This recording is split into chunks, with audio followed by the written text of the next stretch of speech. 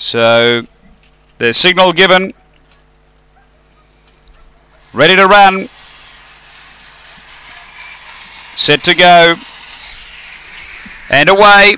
And there's speed in the middle here. Warrior of Oz out quickly. Portside began better. Those got a lead. So Portside clear of Shifting Gears early. Then Top Nolan. Next is Warrior of Oz from Urca Jacket. 3 away Hot Athena and Goldie's Run. Front runner Portside comes to the turn. 4 in front of Shifting Gears and Top Nolan. In front Portside of Shifting Gears. It's Portside too good. Portside first. Second is Shifting Gears. Then came Top Nolan, and close up behind those was both Warrior of Oz with Urca Jacket. Then came Hot Athena, who was back toward the tail end. The time 24:11. After the running of race number 10, and the numbers are 4, 1, 7 and 2. Number 4, Portside, Alan Meagle. A Brindle Bitch, November 2013, Barsha Bale Sober. Number 4 first.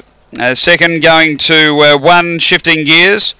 A Blank Bitch, May 2014, Where's Pedro? Screaming Bikini for Kel Douglas. And 7, which is Top Nolan, Artie Veroff. A Brindle Dog, November 2014, Nolan Hilltop Snow.